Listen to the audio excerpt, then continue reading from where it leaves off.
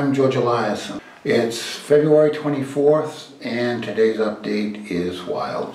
Russia has launched missile strikes against Ukraine's entire military structure and it's been wiped out. Now, what precipitated this? A couple of days ago, Ukraine launched a rocket attack on a Russian border patrol station and destroyed it. Between then and now, Ukraine launched shells into the city of Belgorod in Rostov region, Russia. That's right. Ukraine launched shells into a civilian area in Russia. The direct spark of this attack came at around 4 a.m. local time on February 24th. Ukraine fired over 170 shells into residential neighborhoods in Donbass.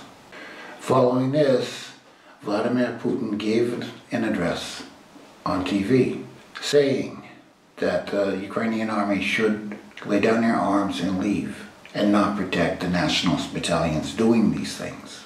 These nationalist battalions are only there to kill people, kill civilians, kill and rape and kill, and that's what they've been doing this whole time. They are what prevented Kiev from implementing the peace process.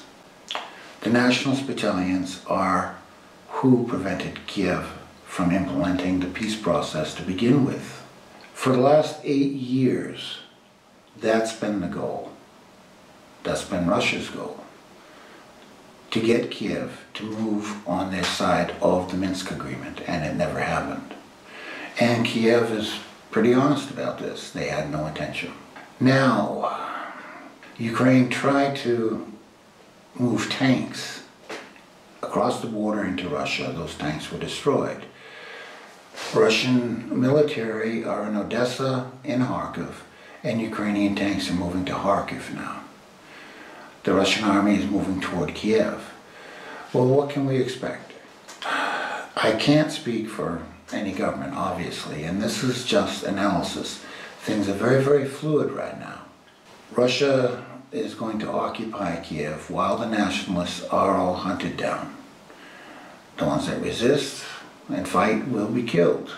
The ones they capture will be put on trial for the crimes they've committed. What crimes are those? The next feature that I'm putting out in a few weeks documents that very, very well. Here's a taste of it. I'm putting it on the screen behind me for the faint of heart. If you look at that, it looks like a very bad grade B movie.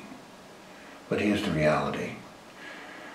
That's Pravy Sector, the most powerful nationalist group in Ukraine, slicing a police chief's throat in front of his wife. The reason for this is they wanted to take over all the police chief positions in Ukraine. They demanded all police chiefs quit their positions. And this is how they advertised it. Ukraine itself has been putting up with this for 8 years. And the brunt of this has been focused on Donbass. And the number of videos like this I could show you are just too many and too gruesome. I will be showing some of it in that feature. What happens next? I'm expecting that after they hunt down the nationalist battalions, for the Russian army to make a withdrawal. They really have no interest in taking over Ukraine or anywhere else. The most important point in this is that when a large number of civilians were going to die, Russia stood up for them. I'm an American conservative, and I went through this in 2014.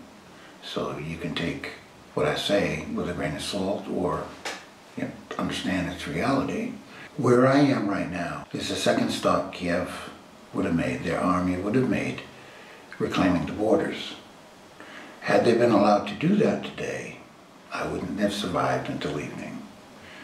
The Ukrainian nationalist battalions have orders to kill all journalists, all anything, everybody, it doesn't matter who it is, that stands against them, writes against them.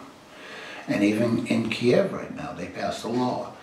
Any journalist, foreign or otherwise, that says anything they don't like about the government is facing an 8-year sentence in jail. Now, where does this go from here? That's the big question. And in all honesty, there isn't anybody alive that can answer that. The situation is just that fluid. Things are subject to change because of all the different threads of contingency involved. And facts are piling on faster than the evidence can catch up to it. So we're going to be filled with stories that we need to verify. We're going to see urgency in stories that are almost verified but not quite. And this is normal for this kind of situation, especially from an on-the-ground point of view. Within a few days, this will start sorting out. So from here to there, I'll update where I can and with the best information I can muster. Thank you very much.